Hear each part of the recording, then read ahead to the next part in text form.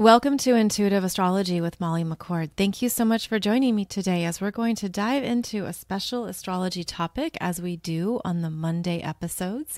And today we're going to discuss the energetic shift of the Sun moving into Aquarius conjunct Pluto, where they will be conjunct at 0 degrees of Aquarius together. However, before we get to that turning point of energy, we will have the Sun also conjunct Pluto in Capricorn at 29 degrees.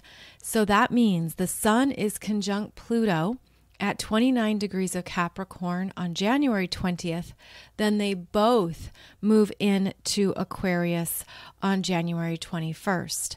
Now, if you're on my YouTube channel, then you perhaps saw the video I created for you on this topic. But in this podcast, we're going to go deeper into these energies. I'm going to bring in more specifics and examples of the energy shift that's underway, as well as deeper understanding of what we're moving into and how to be prepared for it, how to be ready as best we can with how the world is changing, evolving, and going into very new territory. But first, let's take a look at how Pluto has been in Capricorn since 2008. Yes, 2008. And we've had a big, intense journey with Pluto in Capricorn as it has changed our lives. Capricorn is the third and final earth sign. It is a cardinal sign. It's also a topic we've been discussing intensely over the past number of years. So I'm not going to repeat myself by discussing all of the Pluto and Capricorn themes again, but it essentially has brought to our attention the hierarchies in our world, the structures, the governments, the institutions. It's about our work, our career, our commitments that create our life and how we show up regularly to those commitments. It's what we understand as being monumental and important in our world, but also in our lives, and how radically that has changed since 2008. Now, if you have planets or points in Capricorn, this has deeply affected you. You have had to let some things complete and end. You've experienced big permanent life changes. And there's things that have drastically shifted for you that have probably been very difficult at times, very tough, and has brought you into new understandings of your strength, of your fortitude, of your ability to stay strong and keep going, of what you do when things get too big or when the pressure is too heightened. There's a lot that goes into these energetics, but what we're moving into now, the Sun conjunct Pluto at the very end of this journey, and the Sun shining a light on the final expressions of Pluto and Capricorn, highlighting what we are looking at, what's completing, what is ending. And these changes don't just happen overnight. And in fact, they won't, because Pluto returns to Capricorn in September, October, and most of November 2024. So we're not fully complete with the Pluto and Capricorn energies, but this is the last time that the Sun will be conjunct Pluto in Capricorn, and the Sun bringing in the light of consciousness around what we've been understanding relates to our soul mission, a new purpose, a new sense of satisfaction, a new understanding of what you want to do in the world, how you want to show up, where you're ready to stand more in your power and your strength, and how you are being required to make changes in your life to do so. So the energy of Pluto and Capricorn is still going to be felt in 2024. Even though Pluto goes into Aquarius and activates that energy, which we'll get to in just a moment, please note that it's not fully complete. So this is one of the turnover years, and I have done a separate podcast for you on that very topic, as well as other podcasts on your Pluto in Capricorn journey. So please listen to those if you would like more specifics on this energy and how it perhaps has shown up for you. So in January 2024, when the Sun is conjunct Pluto, what occurs is quite fascinating and quite rare. So they are exactly conjunct at 5:46 a.m., that's Pacific time, and then the Sun enters Aquarius and then Pluto enters Aquarius less than 12 hours later. So there is this intensity of the Sun and Pluto interacting, and that means that the energies of Pluto are very heightened and strong. They are going to be more present, more dominant and strongly felt as the Sun shines a light on what has been hidden, what's been in the shadows, what's been in the underbelly that needs to be revealed. This can be a day of very big announcements. This could be a day when the energies are shifting in the world at large that can be hard to see or understand. In fact, this could be a day when a lot is happening that we won't see for a while, that there could be a turnover in command, a changeover in agendas or directions.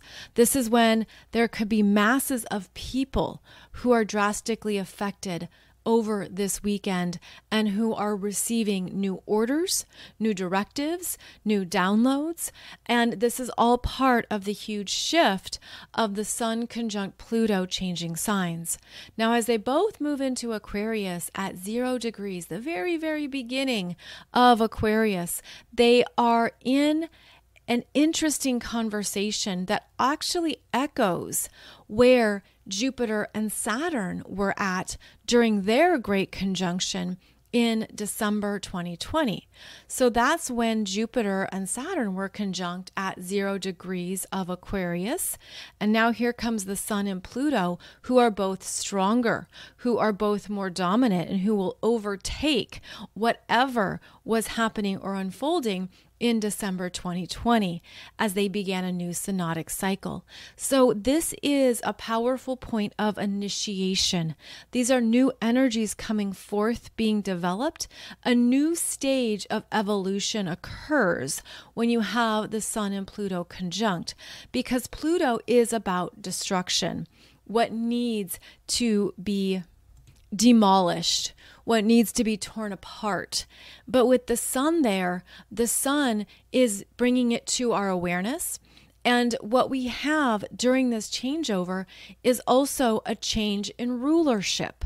And this is really a big deal, because since 2008, Pluto in Capricorn has been answering to Saturn.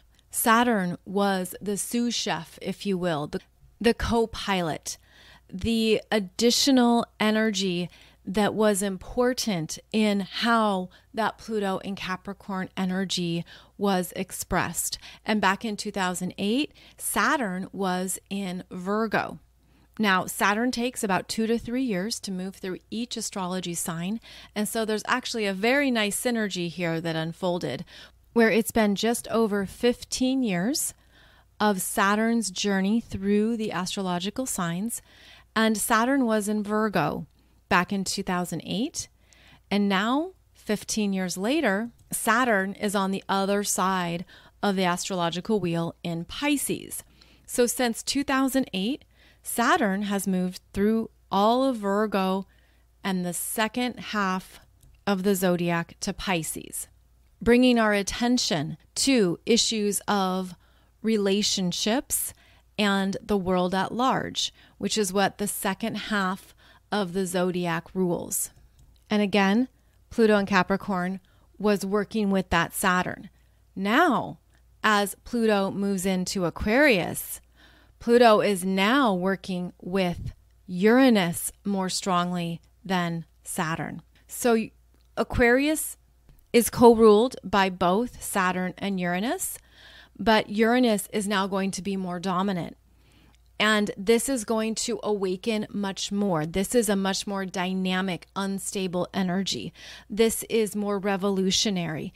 This is the energy of turmoil. This is the energy of instability and not being certain. Whereas Saturn is more slow and steady. Show me what you've got. What's the plan? How are we going to do this?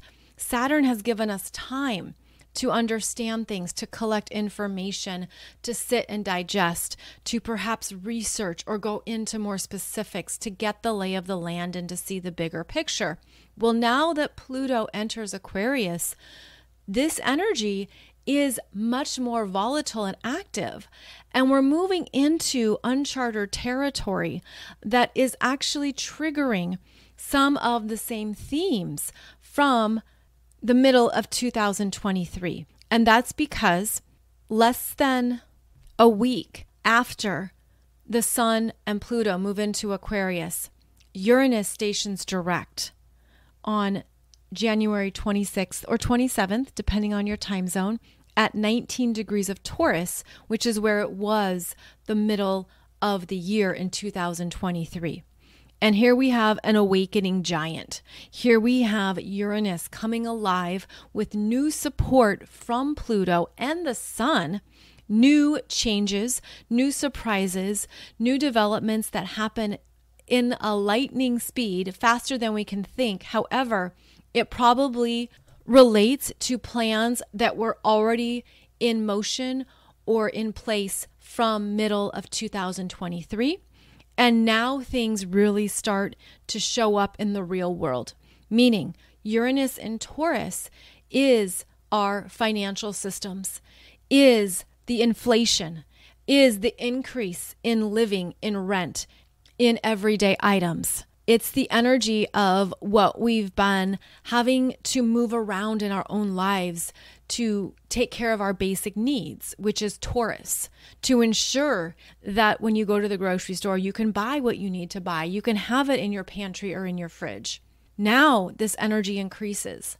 Now things are going to come front and center about what's been going on in the economy, in the financial markets, where there can be announcements about, job growth is doing great, job growth is steady, or the stock market is strong.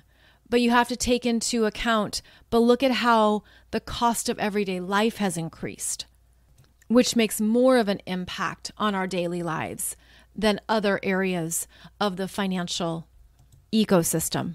The Uranus and Taurus energy is going to be felt as the new year begins. There can be more announcements around companies closing, job loss, shifts in the economy, things that are no longer going to be in place. This is where we see more things falling apart and fracturing, because when Pluto enters Aquarius and its ruling planet Uranus stations direct all within the same week, that's a giant kapow of world changes, of life changes. And I don't mean that in a scary way. I mean that in a realistic way, that we've already been in these energies and there have been some things that have been held back from public view. And so when they are more evident, when they come up, then we're going to need to be more flexible, more willing to work with what we've got, more aware of the reality of the world at large, and to be ready to make new decisions and to be adaptable to what is necessary and what is essential for us. And we have all of this occurring in the first month of the year.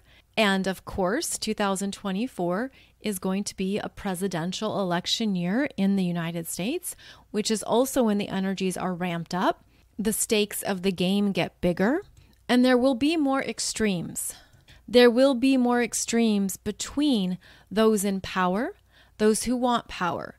There will be more dynamics unfolding between these agendas and what they will do to either gain or retain power.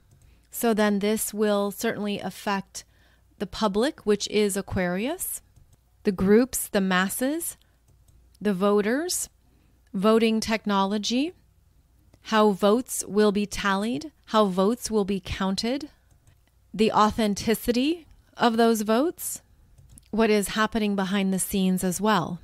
This also has a mounting pressure towards amplified war and what is currently being ramped up on the world stage around that theme. the preparations that are being made that can appear to be clandestine unless you are looking for them, unless you're aware of what's really going on in the world right now and not simply taking what we're being spoon-fed. Because sometimes, or rather most of the times, it's sort of like having a child where you're trying to distract the child. Here's your toy. Play with this toy while the adults take care of these matters.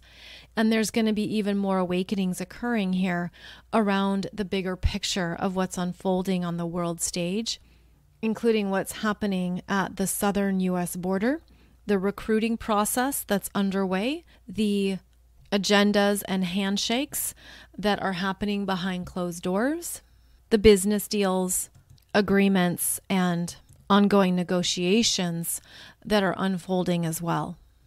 And all of these are themes as we move into January, and not only the energies of Aquarius, but then now the powerful influence of Uranus and Taurus. And what Uranus and Taurus has been showing us since it entered Taurus in 2018, where we've had to make adjustments with our finances. We've had to look at how to remain steady and strong among chaos. But this energy actually is going to move us into more things fracturing and breaking apart. And as soon as I say that, I know that there is some of you out there who don't want to hear that, and you want the whole we're all one, and you want the kumbaya, and you want all of that energy of unity consciousness, which is beautiful and powerful and is still here. It's just in the higher realms. It's almost like viewing that unity consciousness moving all over the planet, that our unity is in the fact that we're all here experiencing these dynamic, shifting, fractured energies together. And can we remember that through the temporary experience of this lifetime? Can you remember that as an overarching theme that does unite us for those who are united through those common energies, but that isn't the case on the earth plane. That isn't part of the physical world reality, and it's not what we're moving into. Rather, we're moving into breaking into a million pieces and the fracturing of energies that we then need to honestly and rationally look at to understand the bigger picture of it all. Similar to having a beautiful piece of ceramic, and that ceramic crashes and breaks into a million pieces, and you look at it and it looks like a mess. It's just a huge mess. You don't want to step on it. You don't want to cut your foot, and yet you want to clean it up and bring it back together.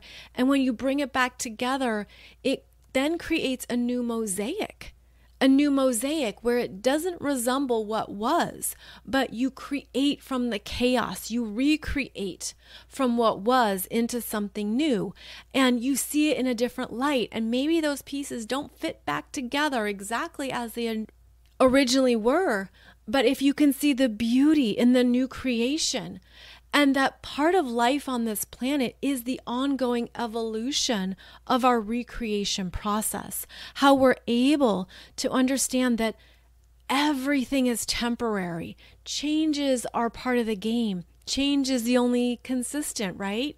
That's the energy we're moving into, and it's not going to look like it was.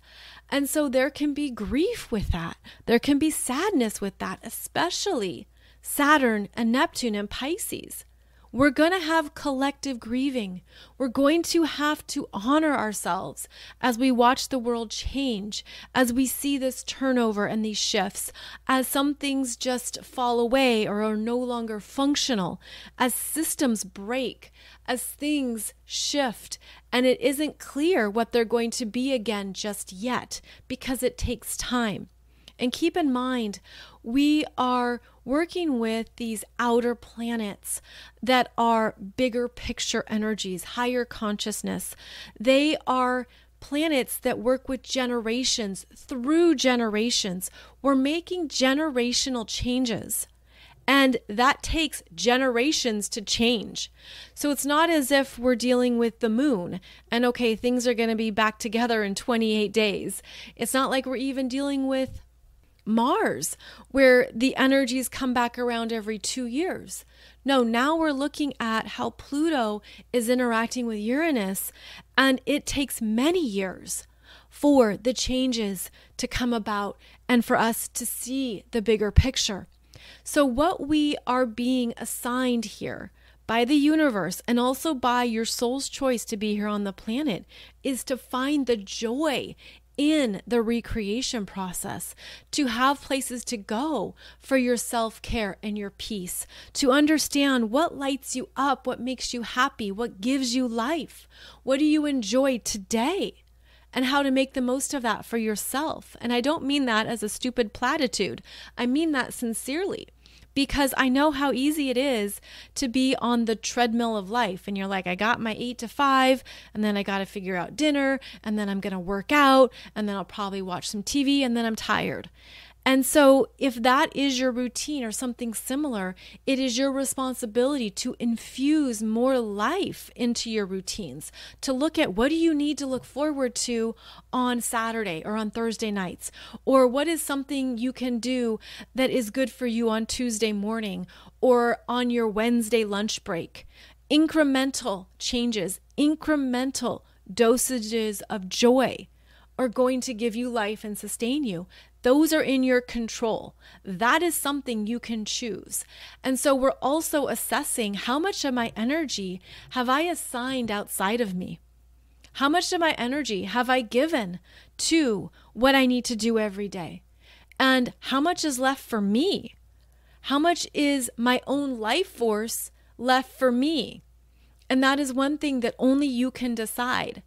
And you can feel it in yourself where you get excited. And if you don't know what you like or what you want, well, that can be a wonderful adventure. That could be a great undertaking. What do I love right now? What is passionate for me? What makes me happy? It can be a new genre of books. It can be an art class.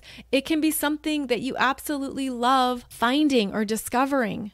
I, for example, love these really old Greek coins, and I just found one last month that's Poseidon and Neptune, and it just made me so damn happy. And it wasn't because it was a rare artifact. It was more than that. So it's kind of like, what do you collect?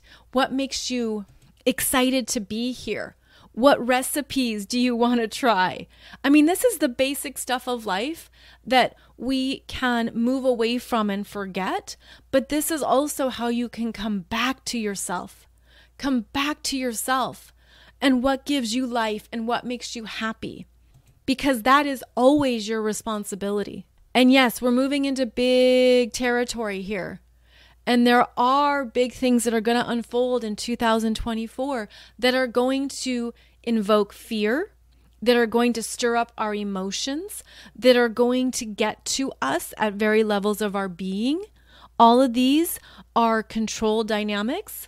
All of these are ways that our energy is manipulated.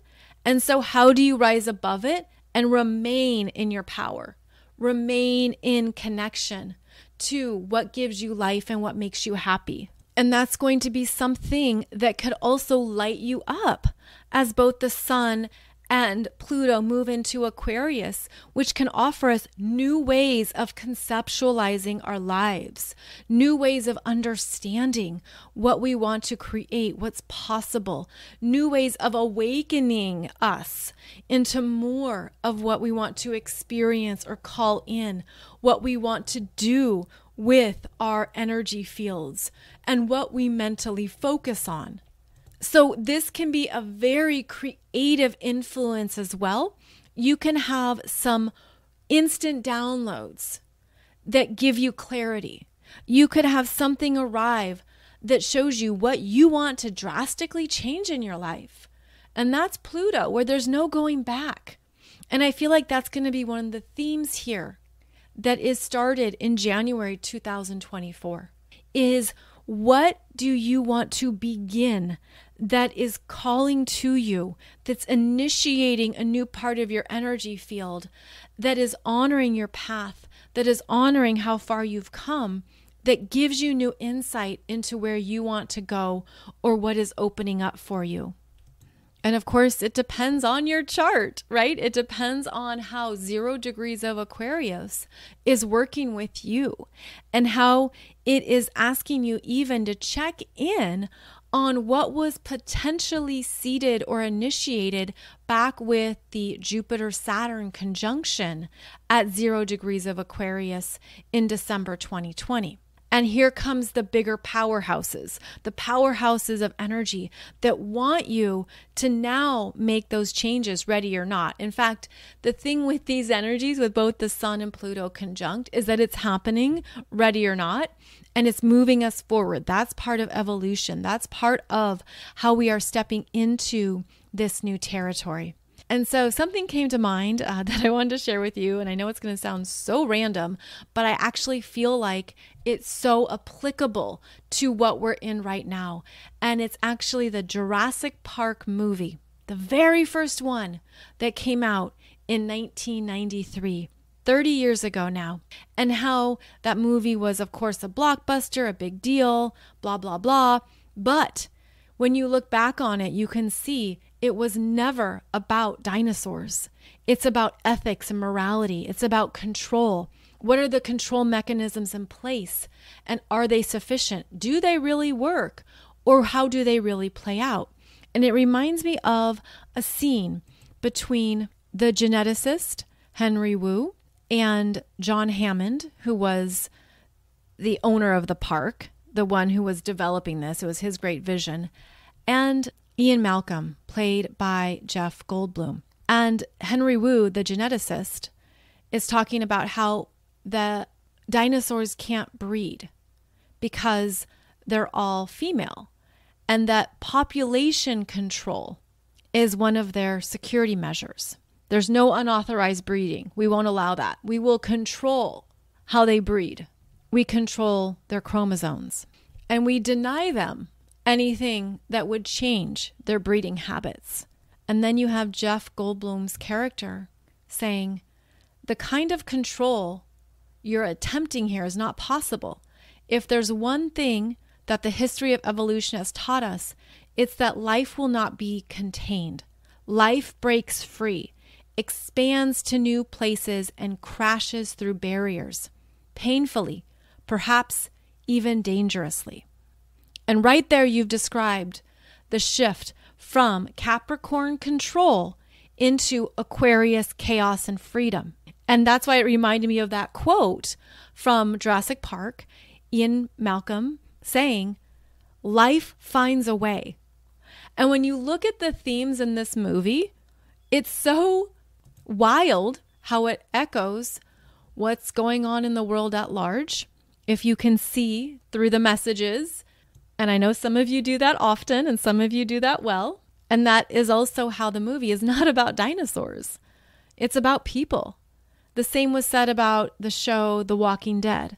It's not about zombies. It's about people in survival. It's about what people choose, what people believe are their options, and what they need to do in various situations that bring up ethics and morality.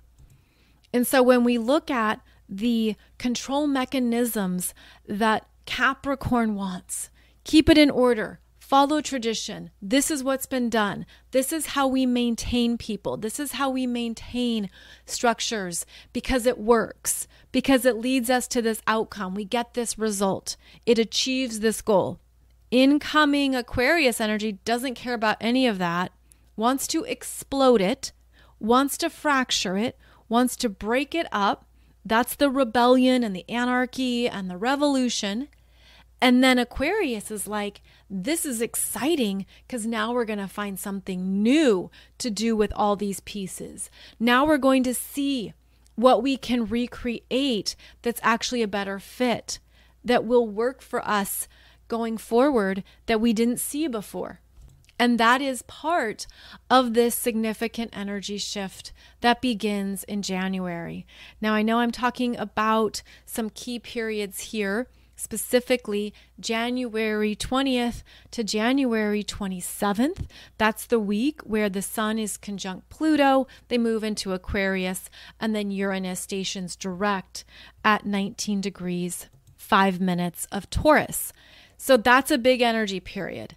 And there will be things happening in the world, but there also could be a lot happening behind the scenes that isn't evident just yet, as I mentioned previously.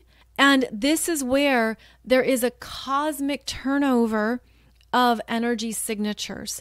And it'll be important to listen to your nervous system, to tap into what is pulsing through you, what you feel is being activated, where you're ready to do something different. And maybe you're ready to make a big life change. Maybe you're required to make a big life change. This energy certainly is connected to technology companies, technology jobs, where we have new evolutionary. Of course, now we're all familiar with artificial intelligence, and I find it quite fascinating that Google has introduced their new AI model called Gemini. And so it's being touted as the first model to outperform human experts on massive multitask language understanding and many other things that are coming about with this development. And in fact, that's part of what we're going to see is everything that's been going on behind the scenes, that's been tested, that's been practiced, that has been used in various environments and scenarios. All these different technologies that have been going on for decades are going to be more evident. We're going to see them now.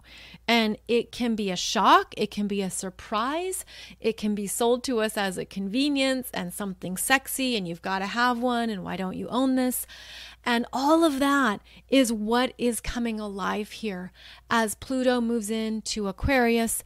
And then we're going to see it strongly activated when Uranus enters Gemini in 2026.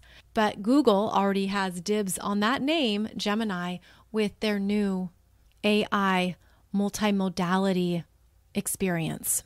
And so to go back to this Jurassic Park scenario, another quote is, "Your scientists were so preoccupied with whether or not they could, they didn't stop to think if they should."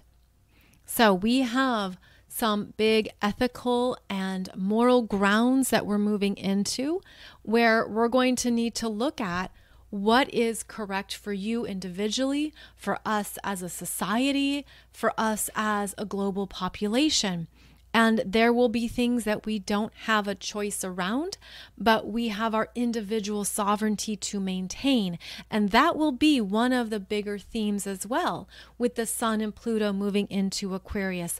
What is my sovereignty? What does it mean in the collective? How is it empowered, or rather, is it disempowered? Pluto first disempowers. That's just how Pluto rolls. And I know that we love to think power to the people, but first, the systems that don't offer power have to collapse, have to be deconstructed. That's the work of the people. The people, which is Aquarius, have to demolish those systems. And that's the anarchy. That's the rebellion. That's the coup, or the rallying cry for change. And so we move further into this very dynamic, energetic battle between good and bad, dark and light, and understanding that really it's 50 shades of gray, and that there's a lot going into it that can be hard to see the truth, or to see the intentions, or the sides, quote unquote, especially in such a diverse multiplayer game. And this is part of the ongoing fracturing, and how we are going to be breaking into many pieces. And there's a lot that can come up around that. And I feel too like it reminds us to go higher into your soul signature or into your soul's journey. Go higher into what you believe is true for you, even as so much unfolds on the physical plane and there are greater levels of separation. And it's interesting because I was seeing this too as potentially an internal fracturing, where you've realized there are people in your life you can talk about some things with, but you can't talk about that with them. Or you can mention, C, L, and R, but you certainly cannot bring up M, G, or K, right? Like we have a new way of interacting with people because we live in these dynamic worlds now where we relate on different levels. We have different kinds of relationships or connections. And it's as simple as you've learned, okay, I'm just not going to bring up that topic when I go see my parents or when I go see my kids or when I go to school. And I'm not going to mention this. I only talk about that with these friends over here or with my spouse or with my partner. So we have been navigating these different areas of our energy being fractured. But there can be beautiful gifts in that, because part of a fracture, and I certainly don't mean this literally, I mean the energetic fracture invites you to look at how you can maintain your sovereign wholeness in a new way. And so then you turn to the left and it's a new light shining through, and you turn to the right and it's a new light shining through there, and it creates this beautiful mosaic of light expressions and new shades and new colors and new things that come to life because of what has been realized through the fracturing. And I really hope that makes sense, because I'm just channeling what I'm seeing through this, that we have to maintain a really deep sense of trust in our power, in our choices, in our sovereignty. And that can be harder to do at times when there's a lot of big energies. But this comes back to knowing that you're already whole, and it's all just a game, and it's all just the stretching of energies, and what happens if I go over here, and what happens if I do this, or what happens if this unfolds, and to see it with a new lightness, a new levity, a new sense of I'm just going to be in this game with a deeper connection to my soul and to my spiritual practices. And that's what will get me through as the physical world and the human experience is going to shift and evolve into very new territories. And your soul is so excited about that. Your soul is delighted because the soul has this very neutral energy. The soul isn't about the judgment or the emotions or the expectations. The soul is in here for the experience of it all, for being on the playground, and for all the ways that some things are serious. Yes, they are. And some things are big. Yes, they are. And we have responsibilities. Yes, we do. There is another part of your energy that can help balance all that you can go to for your own bigger picture. And you can tap into it in a way that then allows you to integrate it and download it into this earthly experience. And in fact, when we think about 3D and 5D, the 3D is our reality. It's what you see and touch and feel and sense. It's your body. It's your morning muffin. It's your favorite pen. It's everything around us. And what we're doing is integrating 5D into this, downloading and bringing in new energies into the 3D, bringing the 5D into the 3D in a way that elevates our experience of the 3D. Because when we talk about, and there's a lot of rhetoric about leaving the 3D, going into the 5D. Okay, you leave the 3D, that's called dying. That's called game over, and you leave this reality, right? No, we bring the 5D in. And that then changes and evolves the 3D. So we bring in those higher downloads, those higher healed parts of ourselves, our new wisdom. We bring in new energies of love and compassion into ourselves. You download that into your morning muffin. You bring it into your favorite pen.